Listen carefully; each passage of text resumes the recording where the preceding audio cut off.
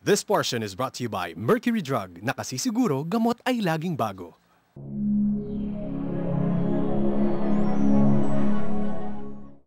Today on Generation RX Plus.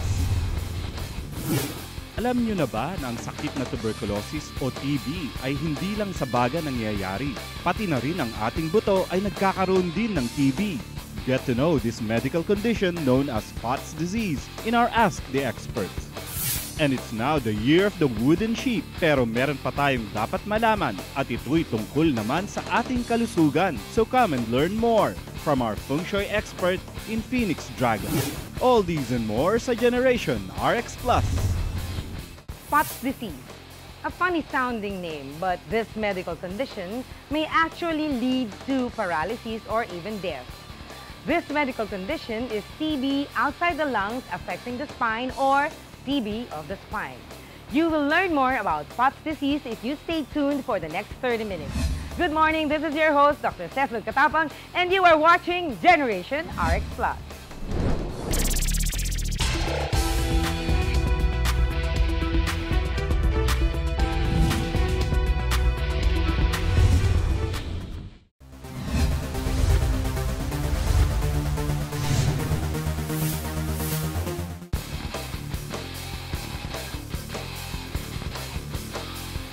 Pott's disease is the most common inflammatory infection affecting the spine, also called as tuberculosis spondylitis,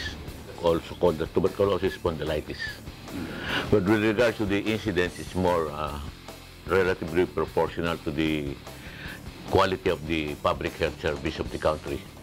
So it's more common in underdeveloped countries because of overcrowding and malnutrition.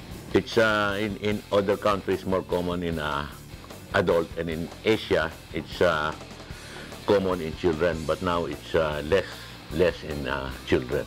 Because according to the studies, the children in the first decade of life, at 10 years up to 10 years old, it's children that usually less affected by the disease, and there's less neurological or the so-called paralysis. The etiology or the cause of Pott's disease is Mycobacterium tuberculosis, usually spread hematogenous, means to the blood o yung ugat, through the lymphatics or venous plexus, the so-called bastion plexus, which is near to the spine. So from the origin, it came from the lungs, either pulmonary TB or from the genitourinary or from the kidney.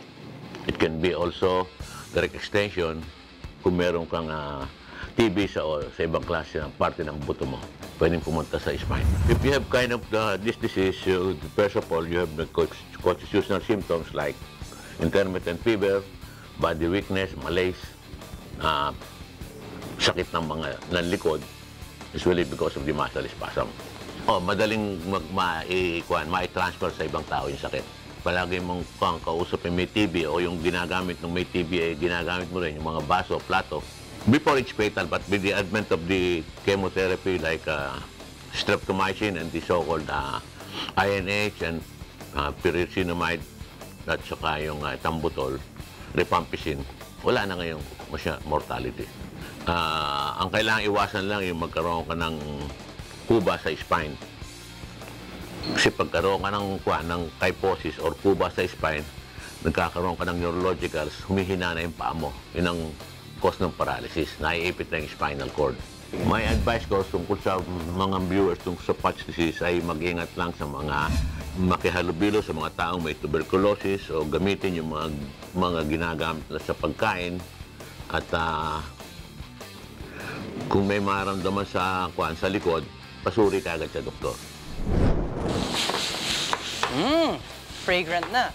O Mia, kailangan dito, lutong-luto maigi yung shrimp. Pero wag naman overcook kasi baka mamaya, pag na-overcook yung shrimp, magiging matigas masyado.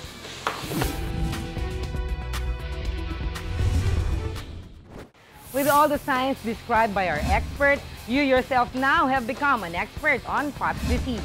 The Generation RX Plus team would like to thank Plantation Bay Resort and Spa.